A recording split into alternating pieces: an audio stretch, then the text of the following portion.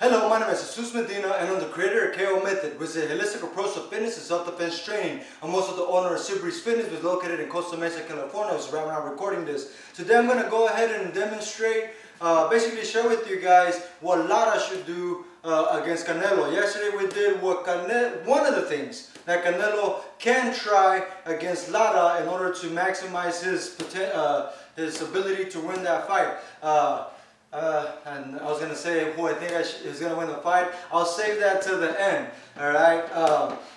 Once again, my prediction is unbiased, okay? I don't take sides, and most of the times I go for the underdog, alright? So anyhow, because to me, boxing is boxing, strategy is strategy, and that's that. I don't care if it's my favorite boxer or whatnot.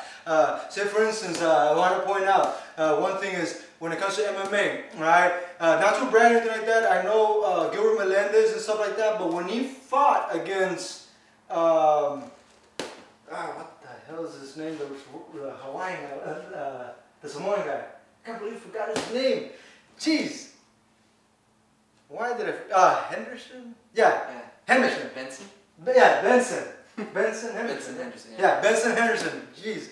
Excuse me for that. I'm a little out of it, okay? We've been working out hardcore for about an hour and a half. Anyhow, the point is, no excuses. Anyhow, the point is, when he fought against Benson Henderson, when he finally, I think it was his first fight in the actual UFC, you know, I predicted that Gilbert Melendez was going to lose the fight if he didn't address Benson Henderson's kicks. I mean, if you guys know Benson Henderson, he has devastating kicking power. Man, he has a huge trunk, a strong waist, everything. I mean, aside from the upper body, and he's already a natural wrestler. Anyhow, the point is I knew that, you know, Benson Henderson was going to break down Gilbert Melendez just enough to make him win points, to win the rounds, enough to win the fight. All right, and if it wasn't for that, oh man, Gilbert Melendez would have, trust me, he would have annihilated Benson Henderson. He just didn't address the kicking. I mean, he did it enough, but nowhere near enough. Gilbert Melendez didn't throw a single kick. I think he threw one, and it was like a half-ass one, and that was it. One freaking kick, opposed to some better than none. But I'm almost certain it was none. You can look it over, and you'll see that he didn't kick once. What does that mean? That's all those points that he didn't get. Opposed to Benson Henderson, all those points that he did get, he kicked like 60-some times. That's at least 40-some points out of those 60-some kicks, because Benson Henderson only kicks when he knows he can kick in contact. And what does that mean? That's a freaking point. Anyhow, the point is just to show you that even against my friend from my hometown, Santa Ana, California, I predicted that he was going to lose the fight, all for the simple fact that I had a feeling that he wasn't going to address the kicks. And that's exactly what happened. He lost against Benson Henderson. Still love you, Gilbert Melendez. Not to take nothing away from you. You're still one of my favorite fighters. Anyhow, the point is I always go for the true boxer, the true strategist, stuff like that. I don't just pick sides just because I know the person or just because it's my favorite boxer of all time, my favorite fighter of all time, whatever the case may be. Alright, so now the point is I shared with you guys yesterday what one of the things Canelo can do to eliminate Lara's jab straight. He has a very, very long jab straight that he utilizes very nicely, and he gets right out right away. Now, this is only my opinion. I believe that Lara is one-dimensional, right? He is a phenomenal boxer. But what I mean by one-dimensional is all his hits are straight down the middle of his opponent, right? Look at all his fights. They never come from the side. He never hits the body most of the times. He never really hits the head from hook-wise. I mean, don't get me wrong. He does utilize an uppercut. Sometimes that overhand right, stuff like that. But sometimes overhand left as well. But he doesn't utilize it that much. The majority of the time is jab, jab, jab, jab, straight.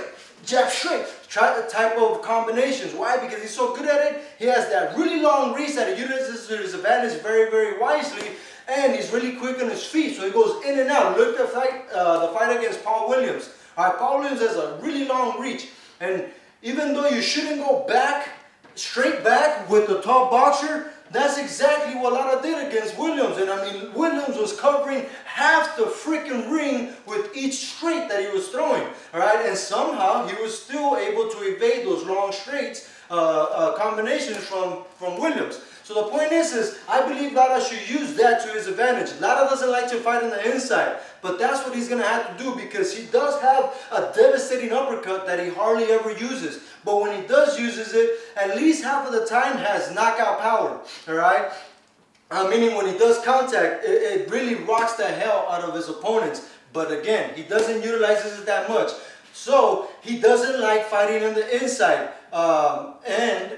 Angulo took advantage of that situation. Out of 320 fights, amateur, and about 21 fights professional, Lara has never hit the ground before he met Angulo. Angulo noticed, and his camp noticed that he doesn't like inside fighting. So what does that mean? They took advantage of that. You know, Angulo knows how to, whether he knows how or doesn't, the point is he does not get knocked out. I mean, look at that huge hematoma that he had in his head when he fought against Lara. All right, he wasn't knocked out, but he was really messed up because he's a freaking walking standing punching bag. But that's aside the point. The point is that he was not afraid to take a shot to get inside to give those deadly hooks and uppercuts to the body that Angulo has.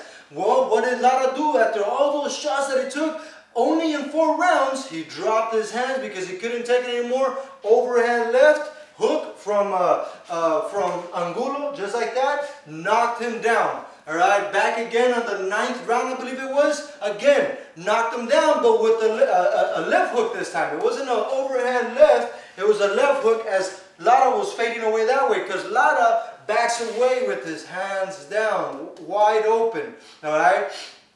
But the point is that he doesn't like to fight inside fighting, but I believe in order to beat Canelo, all right, he's going to have to knock him out for one. I really don't think he'll win on points, and I know I may sound crazy saying that, but I don't know, I just don't see it happening because I know that Canelo's going to beat down that body a lot of Lara. So Lara really has to knock him down or knock Canelo out, and yes, freaking Lara, best believe, has the power to knock out Canelo. But the point is how he's gonna get in there if he doesn't like to inside fight. That's the only way he's gonna knock out Canelo. Those long pop shots, he's not gonna knock out Canelo with those, even though he's really good at it and he will get a lot of points with that. But again, like I said, Canelo's gonna knock his, beat his body down. What do you do when you chop a tree? The top has to come down. Alright, so anyhow, so what Lara needs to do is utilize that uppercut to try to knock out Canelo. And the only way he's going to do it, stand over there please, he's going to be playing the part of Canelo. He doesn't have punching gloves, but he has the mitts so that I can punch him, me being playing Lara's part, southpaw. Alright, so again, Lara likes to do that jab straight, alright? That jab straight a lot, and he does it very nicely, very accurately. Once again, he hits on this side a lot. He doesn't hit very well on this side. He does contact good enough, but it's mostly on this side because it's more natural for him to come this way than to open up, leave himself wide open. Because if he does that against Canelo, Canelo's going to find that opening right away, shoot 2 or 3 shots before he's even done bringing back his guard. Believe it or not, Canelo is that quick. You guys, some of you don't even believe that. That's fine. Alright, so here we go. So what he's going to have to do, Lara is going to have to take that risk of going inside. The only way he can go inside is not go inside. He's going to bait Canelo to come in, alright, so that Canelo is reacting to Lara's. Why? Because Lara, if Canelo's reacting to Lara,